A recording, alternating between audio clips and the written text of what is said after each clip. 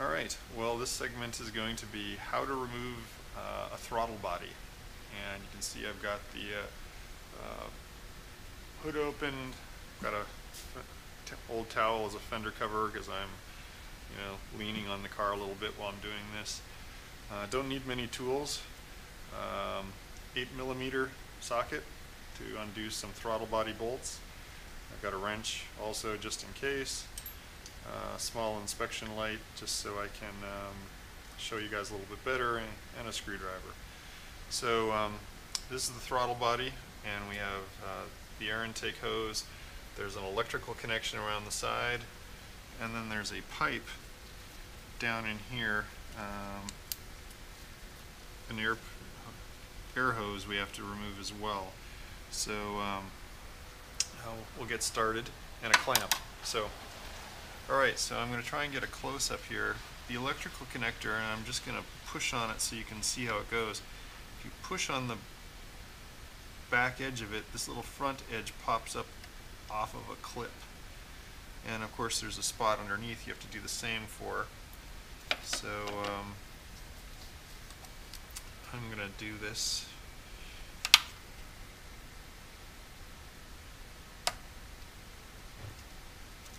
There we go.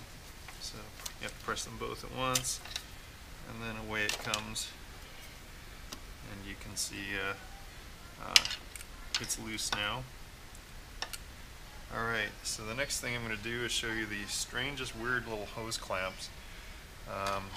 So I wasn't sure how these worked.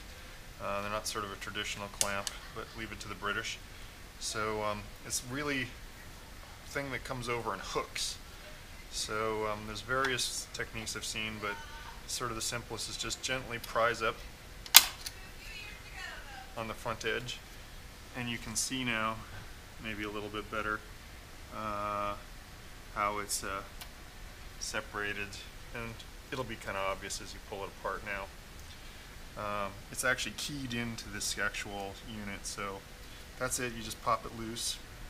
And just a little bonus reel, because this is the air intake to the throttle body clamp, and because it's so difficult to see it on the car, you can see it in profile here how it works. There's like a little part that, talk about an over-designed clamp, but basically it goes together in profile like that, and that's its clamped position, and that's its open position. So there you go, bonus feature.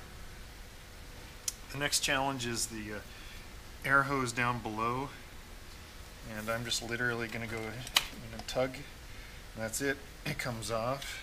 It's a breather hose, and you can see that's loose now. And then I don't need that anymore. I'm just going to grab the air pipe and pull it back, and that's it. And it's free. So now it's time to get at the bolts. So I'm just going to go at it with a wrench, I think, to start with.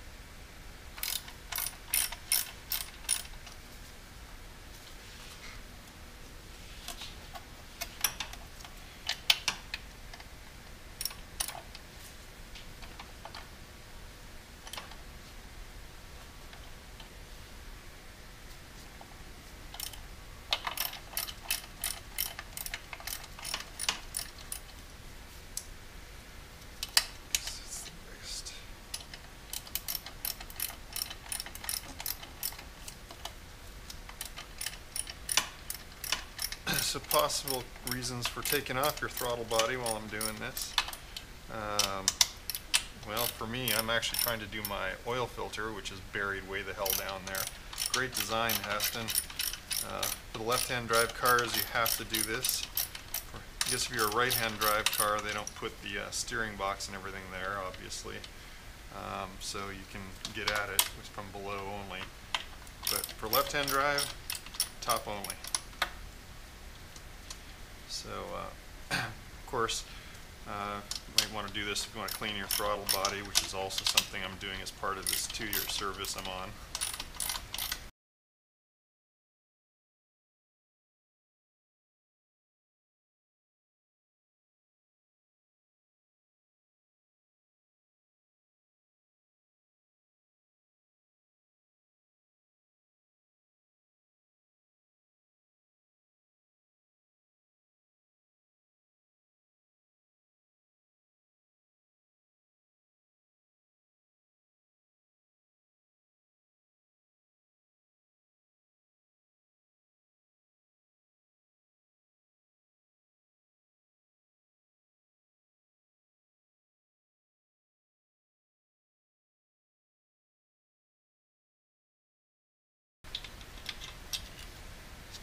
And that's the last one. Okay, pay attention, there's an O-ring here. So I'm going to remove the throttle body itself. Could use some cleaning. And then right here,